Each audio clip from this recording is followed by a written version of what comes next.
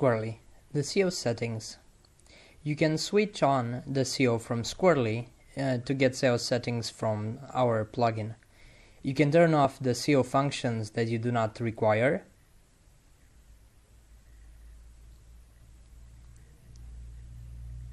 And you can also enter your Twitter account for getting some Twitter card validation to make your articles look better on Twitter, and follow the instructions to get it all set and done.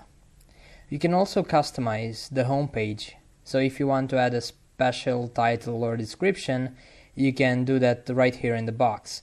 And you can check the changes in the live snippet. Also, you can upload your site icon, which is very important because it will make it already available for iPhone or iPad as well. You can add tracking codes, and also you can add some codes from Google, Alexa or Bing. Now you can save the changes.